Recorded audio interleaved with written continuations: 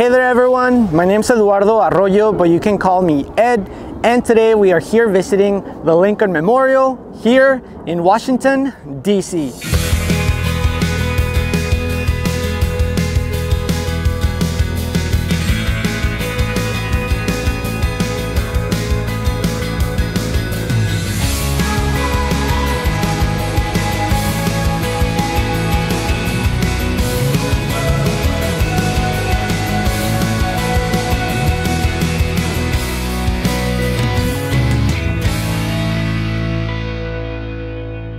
Yes, you guys, you heard that right. Today we are visiting the Lincoln Memorial. As of the release of this video, this is actually the most visited monument in the entire National Mall here in Washington, D.C.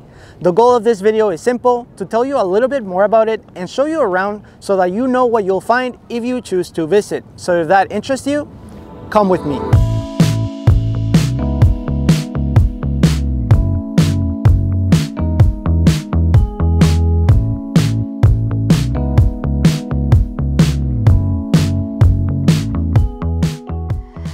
Just as I did on the last video on my channel where we visited the Washington Monument, I'll start with the basics. This place is a U.S. national monument built in honor of the 16th President of the United States, Abraham Lincoln. The memorial is located within the National Mall, and as we established in our last video, right across from the Washington Monument. The Lincoln Memorial is over this way, and if you turn around, right over there is the Washington Monument. I actually made a dedicated video about the Washington Monument on my channel, so if that interests you, I'll leave it in the description down below for you to check out. In this area right here, filled with water, is the Lincoln Memorial Reflecting Pool. As the name suggests, it should reflect the memorial under the right conditions. Let's make our way to the other side and check it out. I can already see the Washington Monument being reflected, so my hopes are up. And as we make our way to the other side, I just wanted to show you how this place is not completely full today. So you'll see a lot of people taking pictures inside of it. So today I can say that I was inside of the Lincoln Memorial Reflecting Pool. Check it out, you guys. I think they're starting to fill it out. Okay, so I have made it to the other side and you can actually see a reflection of the memorial, but as you can see, the pool is not completely full, so I guess we'll have to wait until they're done filling it up. You can kind of see a reflection right there. The memorial itself is modeled after a Greek temple known as the Parthenon. And as you can see, it does give you a very Greek architecture vibe. The stairs are known as the Lincoln Memorial Steps, and as you can see, they begin right at the edge of the reflecting pool. These rise all the way up to the entrance of the memorial. The memorial is surrounded by 36 columns, which you can't really see because we're in the front, but trust me on this one. These represent the 36 states that were in the Union at the time of Lincoln's death. Looking up, you can see the roof, and if we look closer, you can actually see two things. On the first section, you can see inscribed the names of the 36 states at the time of Lincoln's death. These are also in the order in which they joined the Union. At the very top, you can see inscribed the names of the 48 states present at the time of the memorial's dedication. As you might know, and as of the time of this recording, the US has 50 states, which means that 2 were left out, right? If we come back to the steps, you will see that there's a plaque on the floor which honors both Alaska and Hawaii, which became states decades after the memorial's dedication. Isn't that just so interesting? And we're still on the outside. We still have to go in and experience that. But first, I want to tell you a little bit more about this place's history. Abraham Lincoln was assassinated in 1865, just as the Civil War was coming to an end.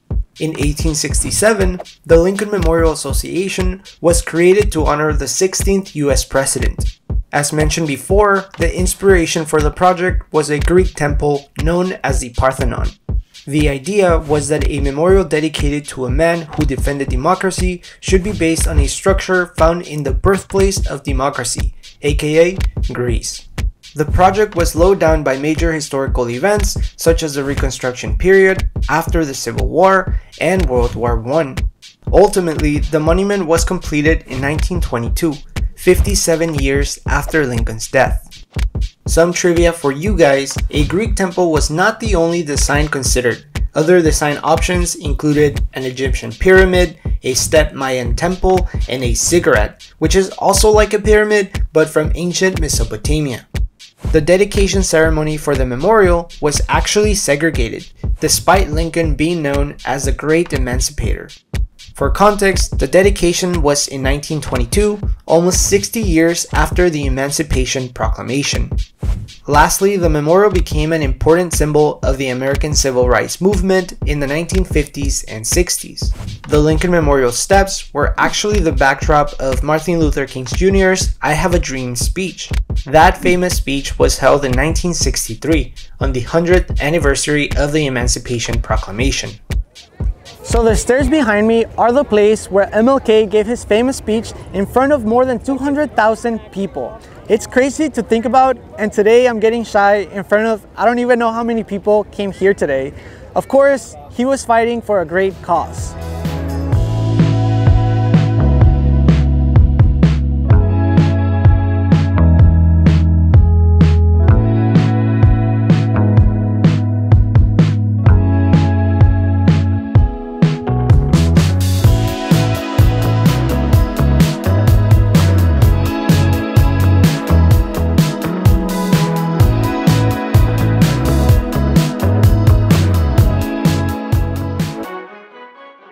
Alright you guys, it's finally time for us to head inside. Let's go!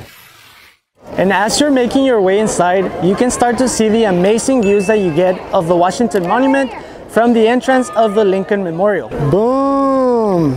Check that out. The inside of the memorial is divided into 3 chambers: north, central, and south.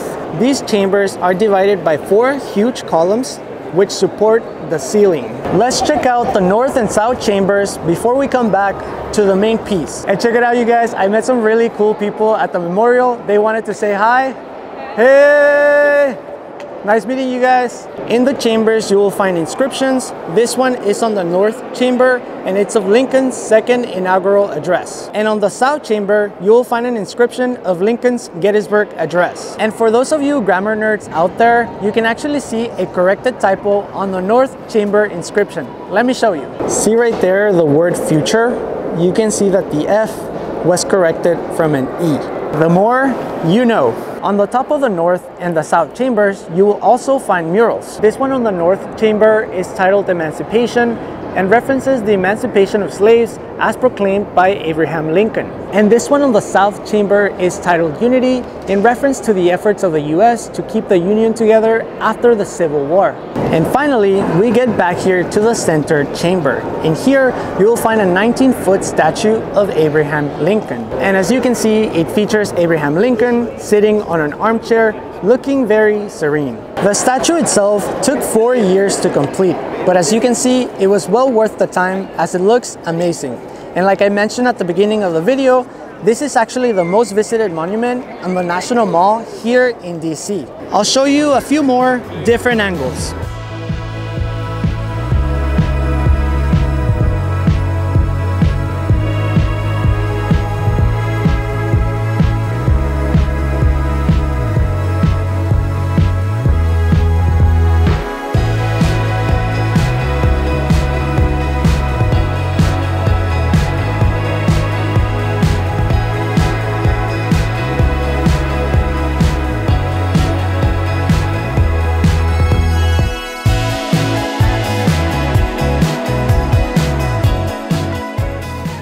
And just like that, you guys, we made it to the end of today's video. Hopefully you guys enjoyed it, and if you did, I'm gonna ask you to please click on the like button and subscribe to my channel if you wanna check out more cool and interesting travel videos just like this one. And just to remind you to always be kind, have an open mind. I'll see you next time.